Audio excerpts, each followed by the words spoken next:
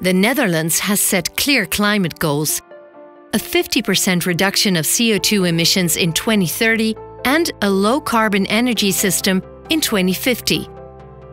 For the industry in the port of Rotterdam, this means a major transition. A large share of the port's current emissions come from the use of coal, oil, or natural gas to produce electricity and for industrial processes that require vast amounts of heat. For some industrial processes, the industry can switch to green electricity. However, for high-temperature heat applications, this is not feasible. This can be achieved by switching from natural gas to low-carbon hydrogen.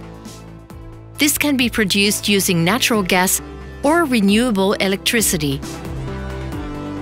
When hydrogen is produced from natural gas, CO2 is released. By capturing and storing the CO2 from the process, the hydrogen becomes low carbon. This is called blue hydrogen.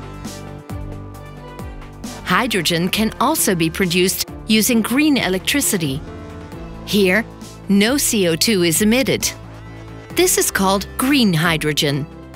To generate the required amounts of green hydrogen, more green electricity is needed than will become available in the coming decades.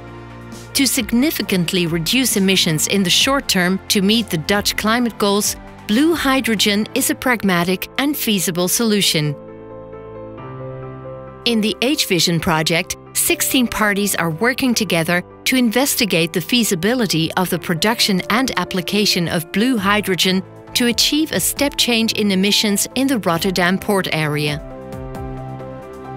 Almost all the CO2 that is produced during the blue hydrogen production will be captured and stored in empty gas fields in the North Sea, or it will be reused.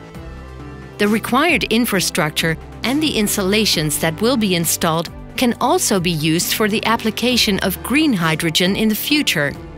In this way, investing in blue hydrogen paves the way for a green hydrogen future. With blue hydrogen, the industry in the port of Rotterdam can contribute to a significant reduction of CO2 emissions in the short term and build a sustainable future for everyone.